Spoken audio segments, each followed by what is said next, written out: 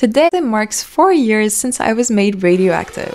I had Graves' disease, and after meds didn't work for me, I had to get my thyroid removed. But as I lived in Germany at that time, I was given the choice of radioactive iodine. It was not surgery and there was no pain, I just had to swallow a tiny pill. But that pill made me temporarily radioactive, so I had to stay in a special isolation room until the radiation wore off. Basically a bunker with thick walls disguised as a hospital room. I wore gloves, I had my own designated radioactive toilet, and couldn't approach or see anyone. I had to stay there for a few days, just waiting while the iodine did its job, destroying the overactive thyroid cells from the inside. The way it works is actually brilliant. Basically, your thyroid needs iodine to function, so it absorbs almost all the iodine you eat. So doctors give you a pill of radioactive iodine to swallow. The radiation then destroys the thyroid cells from the inside. The only other place it can sneak into is the salivary glands, so I had to keep eating lemons and sour candies just to keep saliva flowing and protect my glands. All this to say, kudos to everyone who's going through the same thing or who has gone through it before.